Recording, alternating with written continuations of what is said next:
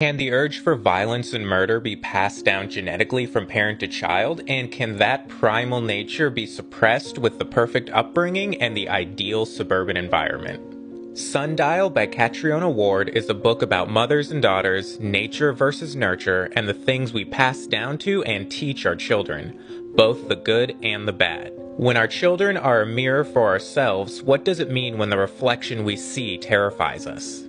And the book asks the question, what lengths would you go to stop your child from becoming the monster you know they could be? And what would you do if you couldn't stop it? These are the questions our protagonist Rob has to grapple with as she reveals and dissects her violent past to her daughter in hopes of saving her from the same fate. When the story starts, we're introduced to Rob, who is the protagonist of the story, her husband Irving, and her two daughters, Callie and Annie.